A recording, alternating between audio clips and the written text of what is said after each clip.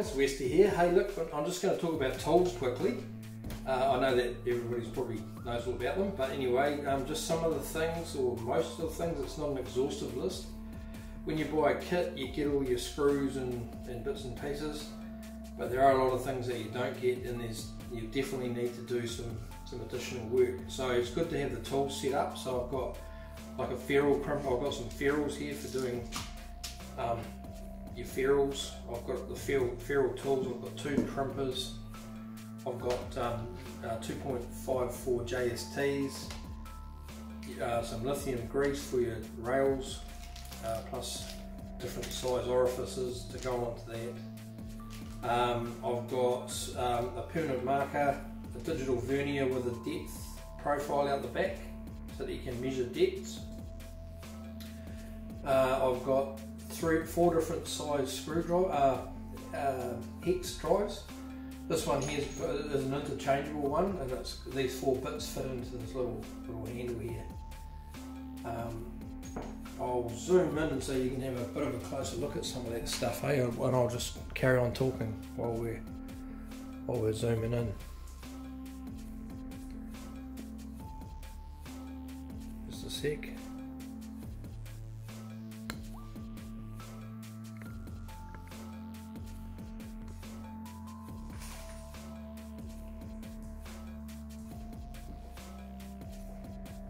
Okay, so yeah, so we've got our verniers and ferrules, JSTs.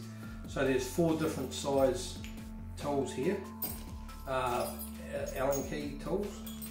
I use these all the time. They're good quality ones I use for building RC helicopters back in the day. So there's 4 with 1 tool, and then I've got like a bigger one, which I think this is 4mm or 5mm. 4mm. You need that a few times. So there's 4, 3, 2.5 and 2, I think it is. 4, 3.53, 2.52. And I've also got the 2 different size screwdrivers here as well. I've got a little flat blade screwdriver. I've got tape measure, verniers. And this is a cool little set that you buy. It's basically got all the scraper and everything for the Creality tools, printers. It's got some really good stuff in it, especially like the nozzle tool. So you'll find that the nozzle tool actually fits the thermistor in the Magic Phoenix tap Voron kit. So there's a thermistor that goes on the bottom of the build plate, and that actually works perfect for that. And these are cool. These are actually a new addition. There's a straight, there's a little 60-degree angle roughly, and they've got and this one here is like a, I don't know what you'd call that, 80-degree angle, and that one's got a slight angle on it. And what they are is they're spring loaded, and they're flame proof and everything, and they're spring loaded, so you can pick things up. And it's spring loaded, you don't have to put any pressure on it. So they'll be handy for things like pulling belts through and moving the belts through the various pulleys and idlers. Thermal paste for attaching your thermistors to your build plates, or your anything that's your hot end, anything like that needs to have thermal efficiency. There's good thermal pastes like Arctic 5 for doing CPUs. And a deburring kit as well for deburring parts. So that's, and then obviously for the Voron kits you don't actually need this, but it comes in handy with your printed parts if you can find out whether you get your MG9 and MG12 rail guides. That's the two of the MG12s. Syringe for doing your lithium grease for greasing them up. And you also need a good digital soldering station. And a decent multimeter as well. So you'll definitely need that, especially when you get to the electronic side. So you want a good quality one. Yeah. So that's pretty much most of the. Of course, you'll need. And also you'll need for putting your magnetic plate on, a plastic spatula or something like that to actually squeegee it on.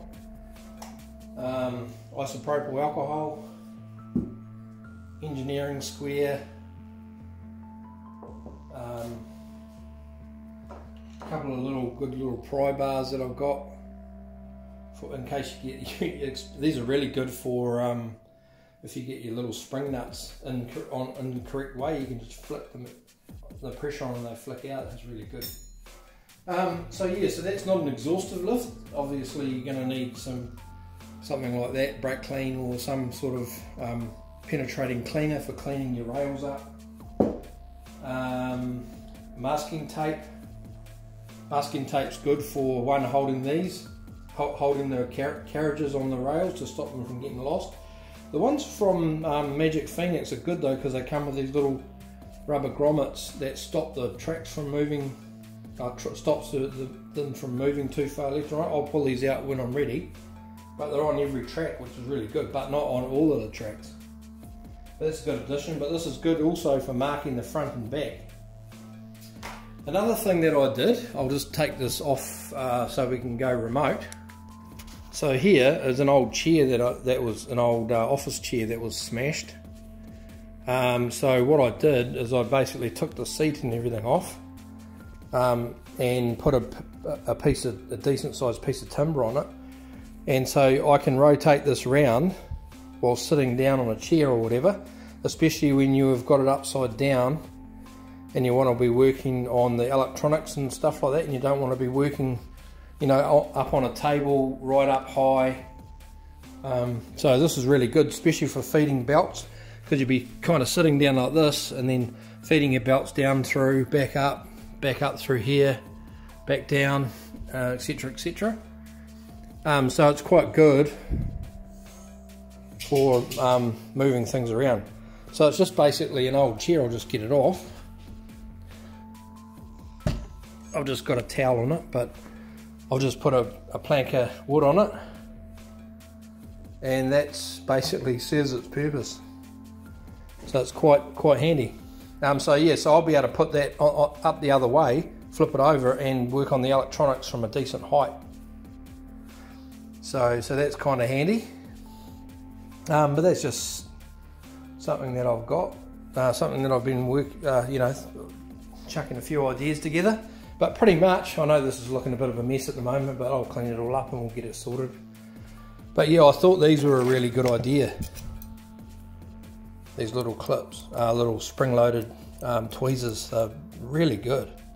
Like, you can just grab little things.